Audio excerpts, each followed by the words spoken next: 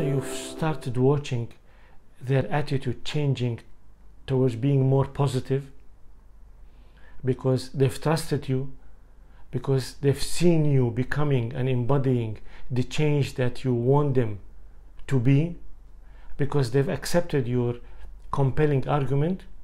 Now what you need to do is to make sure that their ability to change the technical needs, the tools they need to actually change, once they've become more positive to change, these tools are available.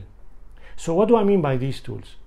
You need to make sure that they have the necessary skills, if that's what you want them to demonstrate, as a reflection of their new thinking, new approach, new mindset.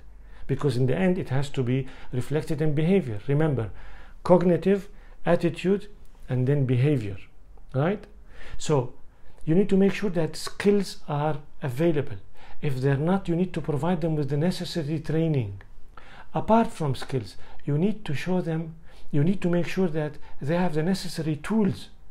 If whatever you want them to do as a reflection of their change of attitude, paradigm shift, change of mentality is a certain behavior that requires tools, you need to make sure that the tools are available. Otherwise they will feel frustrated. They will emotionally be with you in what you want them to do, but if they don't have the tool, how can they demonstrate that? You need to create the right environment, because sometimes without the right environment, how can they act and think in a different way? And you need to see what kind of elements that are enabling elements you can build into this environment, and what are the things that are blocking this kind of change are there in the current environment that you need to take away.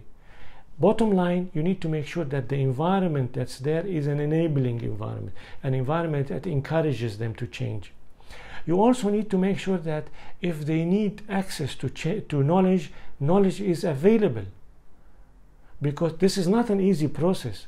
This is an ongoing journey. So they will need access to information, to data, to insights. They will need to go to some people and ask them, how can I do that? Can you teach me? I'm not doing this properly. Show me how. Open my eyes. Explain this to me. So access to knowledge is important. You need also to create the right processes for them, because without the right processes that are in place and that they can see, then how can you expect them to actually believe that they can change?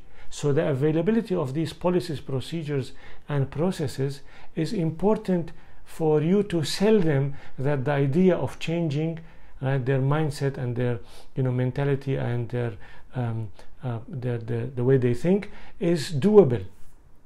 You need also to provide them with guidance. You have to be available for them, not only you, but the entire team that is with you, working on creating this paradigm shift.